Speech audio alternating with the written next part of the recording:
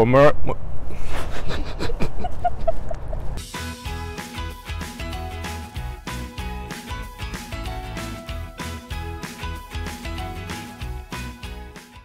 Hey Kern County, I'm Carl Brewer. I'm a manager for Kern County General Services and I oversee parks and facilities operations.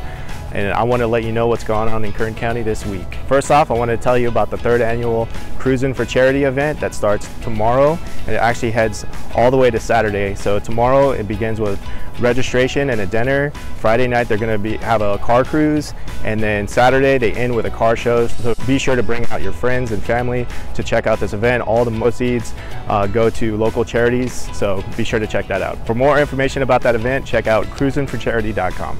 Also be sure to check out the Spring Nature Festival this weekend happening at Windwolf Preserve.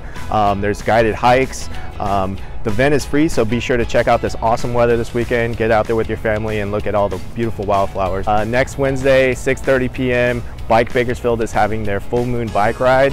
It's going to be an awesome event. Starts at Beach Park, 6:30.